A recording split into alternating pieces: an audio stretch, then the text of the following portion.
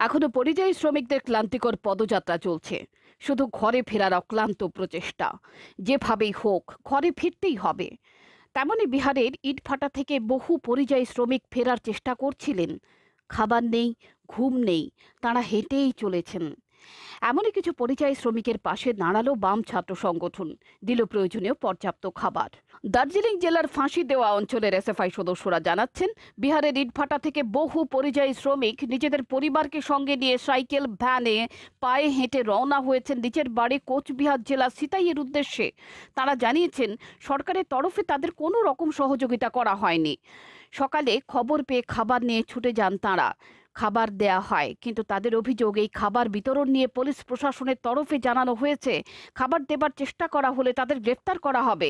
তারা জানাচ্ছেন, আমরা এই রকম অমানবিক আচরণের নিন্দা করছি এবং অবিলম্বে এই পরিযায়ী শ্রমিকদের সুষ্ঠুভাবে নিজের বাড়িতে পৌঁছে দেবার দাবি জানাচ্ছি আমরা। ফিওর রিপোর্ট, চ্যানেল দিন রাত।